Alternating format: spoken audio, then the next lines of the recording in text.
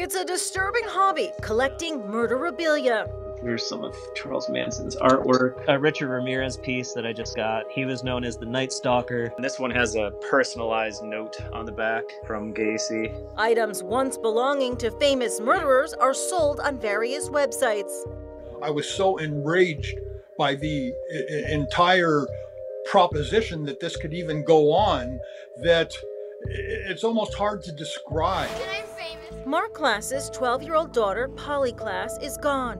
But Richard Allen Davis, her killer, used to make money off of his crime. And Mr. Davis, when you get to where you're going, say hello to Hitler, say hello to Dahmer, and say hello to Bundy.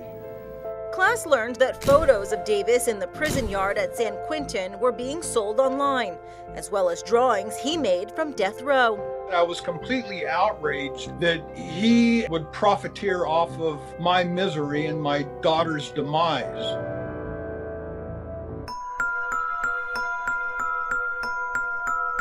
I was of the opinion that you just shouldn't be able to rob, rape, and murder and then turn around and make a buck off of it.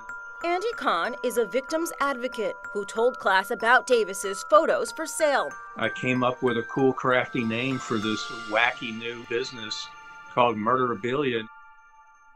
One collector looks at this in a different way. So those are Charles Manson sweatpants. Ryan Graveface shows us around his Savannah, Georgia warehouse of murderabilia. I've got multiple paintings of Elvis by John Wayne Gacy.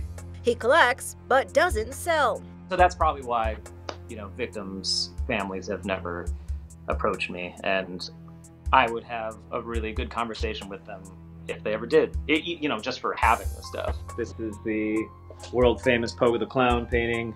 He says he has many paintings by John Wayne Gacy. This whole case is just filled with Gacy stuff. Gacy murdered, raped, and tortured at least 33 boys, mostly in his small Illinois community, where he was known for dressing up as a clown to entertain folks at church events and birthday parties. I just enjoy collecting it. It's not cerebral. I'm not thinking of it in like a profound way. We're all just weirdo collectors. But life is so freaking boring. Andy Kahn collects murderabilia too, but as a victim's advocate. This is an actual piece of the shirt of John Wayne Gacy, better known as the Killer Clown.